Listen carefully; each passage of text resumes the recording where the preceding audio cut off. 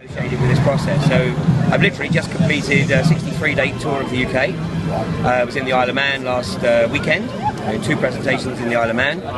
This week I've been up in Lancashire at the 2 public quadrilla meetings in Freckleston, which I think is about to be renamed Frackleston, and Elswick. And we actually caught quadrilla telling barefaced lies to the people that were coming along to their meetings. And I was giving a presentation in Glastonbury last night, and then it took 5 hours to fight the traffic to be here today, and of course as soon as I got here it started to pour with rain. But it's absolutely fantastic to see so many people here. We had a very interesting conversation with the police just now, and it seems that there is, on a personal level within the police, there's an interest in what's going on here. And I think what some of these guys are actually doing is they're going away and they are actually now starting to research it for themselves. Because I got the guy on video, he was quite happy to be videoed, and he was saying that he's looking at it and they have the same concerns on a personal level, but they're just here doing their job as well. Unfortunately, of course, what we see is actually prima facie evidence that we live in a corporate controlled society, which happens to be the same definition of fascism, of course. Did you know there's actually a euphemism for that, inverted totalitarian? Yeah, exactly. That's what it is. Exactly. So yesterday what we saw was the police literally escorting the trucks here on the second day, ostensibly the second day of the protest. Because right now in Poland, in eastern Poland, there's a community there that are on day 60. With their standoff with Chevron, and the police are not getting involved. Basically they're saying it's between Chevron, the government and the people, and the police are simply there to keep the peace. Here, of course, in this country, the police are there to carry out the will of the corporate controlled government. Basically, our police, we pay our taxes for being controlled by private companies. Absolutely. And I mean, I think the story here is who is paying for this excessive policing. I mean, yesterday, obviously there were a number of arrests of people trying to block the gate. That was pretty well covered in the media. Obviously the editorial tells a different story than the pictures. The pictures show the excessive force being used to remove the protesters, but the text, at least in some of the papers, was a little bit more balanced.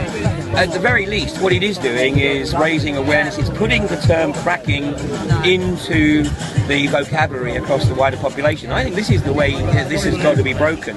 We've literally, don't worry about the BBC or the mainstream media. Basically, we've got to be out there, spreading the word, explaining to people, what this process is all about, showing the prima facie evidence that everywhere in the world this process is unleashed. It results in contamination of the water, of the soil and of the air, and the health impacts are horrendous. And we obviously liver failure, kidney problems, mutation in reproduction, and that's all fact. And people going into early dementia, because what people don't realise is that methane is a neurotoxin, and methane is an odourless gas. So people are literally living in contaminated environments for, in a place like Colorado, New Mexico, for 2 decades. And although you don't notice it from one day to the next, but over time, obviously, people's health suffers dramatically. So you've got people going into early dementia in their 40s and 50s, as opposed to their 70s and 80s, which would be considered more normal. So basically, what you're saying is in the age of dementia is lower as the population increases, so therefore we're going to have more people with mental health problems where we need NHS is one. Well, let's talk about the health issues as well, because the British government obviously is refusing to acknowledge that there's any possibility of any negative health issues, and yet anywhere you look in the world where this process is going on, there are negative health issues. And the British media, in early June, almost every major newspaper and the BBC, their lead story was 50% of the population will have cancer by 2020. Well, this is going to accelerate that process. But we've got to remember as well that 64% of England sits above shale gas or coal bed methane. That's 64% of the country. This is the first time ever that the fracking process has ever been unleashed on a densely populated community. So everywhere else in the world, to date, Colorado, New Mexico, North Texas, Oklahoma, North Dakota, even Pennsylvania, and it's much more thinly populated than here. And Queensland, of course, in Australia is the same. 3 weeks ago, The Sun, every day of the week, ran a double-page spread promoting the fracturing process. And on, I think it was on the Thursday, one of the articles they ran was trying to make the link between Williston, North Dakota, and the phenomenal boom, economic boom, that Williston, North Dakota has enjoyed because of the shale gas industry in the Balcombe shale field there. And the illusion in the Sun article was that any community embracing the shale gas agenda would benefit in the same way as Williston, North Dakota. What they weren't actually sharing is, I know North Dakota well, I worked in the North American oil industry. North Dakota is 40% larger than England, right? So nearly half as big again as England. But the population of North Dakota, the entire population of North Dakota, is 60% of the population of Devon. Right? So consequently, of course, Williston's a boom town, because imagine that's like England, where the only town is Cambridge or Norwich. So people flock to it, to obviously get the work there. So there will be people in Williston who make a lot of money. The smart ones will make it and get out. But in this country, no one's going to really make any money. But what people are going to do is, unfortunately, if they do embrace the industry and they accept the bribes that the government's offering, and they know there's something wrong when they're offering the kind of bribes. What they're talking about is offering people who don't object to shale gas cheaper electricity. It ain't going to happen. Or cheaper gas. It ain't going to happen. They're offering communities that don't object to the arrival of the gas industry bribes of something in the region of $1 million plus. In fact, this industry, the Quadrillas, the iGas Energies, the Egdon Resources, the UK Methanes, they've pledged a fund, to establish a fund of 1.1 billion to literally use to bribe communities. They call it social license, and what social license really means is public apathy. So when you see that they've achieved social license, what it means is that they've effectively browbeaten the community to the point where they're no longer objecting. And so the communities, they might get a village hall, they might get a new playground for the kids, but the reality is what they're doing is they're effectively condemning the next generation to lives of total abject misery. Of course. Ultimately, the economic side, people live in houses, if this goes wrong, it's just bound to. The property market in Balcombe is dead right now. I spoke to a guy on Monday, and he told me his house is on the market, and although he's had a lot of people come to view the house, nobody has actually put an offer. And when he's asked them, why not, they're nervous, because they want to see how this plays out. And in Blackpool, of course, where they have the track record, 2 wells drilled, 2 wells fracked, 2 seismic events, the property market in Blackpool is completely dead. And I came back from visiting some friends in Spain who left Blackpool after the second earthquake in May of 2011. They put the house on the market. It was valued at $325,000. It's a beautiful 5-bedroom house. They put it on the market at $250,000, 20% below the market value. They haven't had a single offer. So when I came back from visiting with them, I did a bit of research myself, and I spoke to a number of estate agents in Blackpool, and they basically all told me the same. It's a buyer's market, Mr. Brain, especially if you're a cash buyer.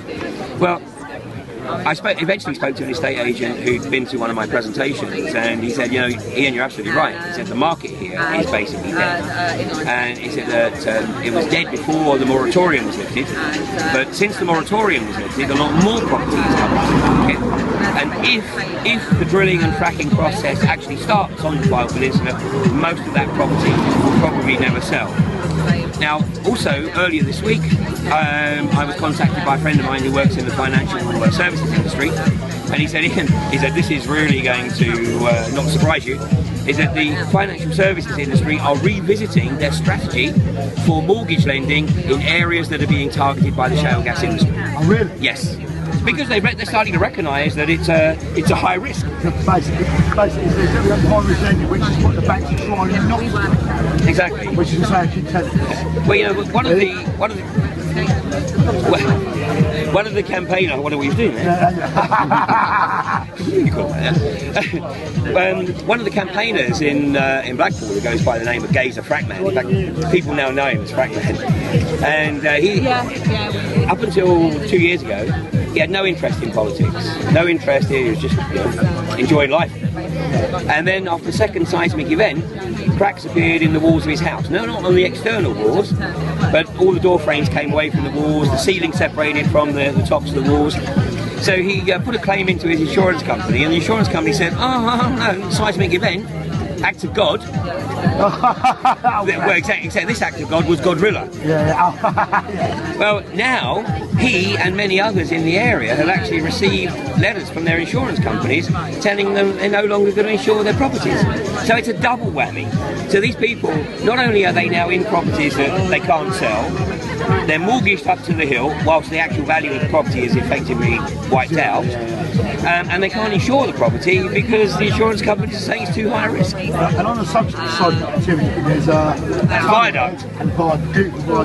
Yeah, the Ouse Valley Viaduct. You know, actually, I don't want to sort of sow seeds in anyone's mind, but after the second seismic event in Blackpool in May 2011, I must confess I heaved a sigh of relief, because I thought, thank goodness, hopefully now common sense will prevail, and you know, this is not going to be tried in the UK.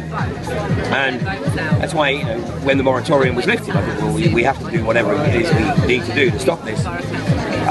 But now, if these guys actually drill and fracture this well, I will be absolutely praying that there will be sufficient seismic activity to cause some structural damage, not bring it down, but structural damage to that viaduct. Because if it stops, this is the main London to Brighton railway, which is a major artery on the commuter belt, and so consequently, if this line can't be used, then it's going to get everyone's attention. Well, it's going to get everyone's attention. Most of the people who work in the city of London. So seriously, to get people's attention. Brilliant, Ian, thank you very much. Thanks a lot. This is Ian, everyone.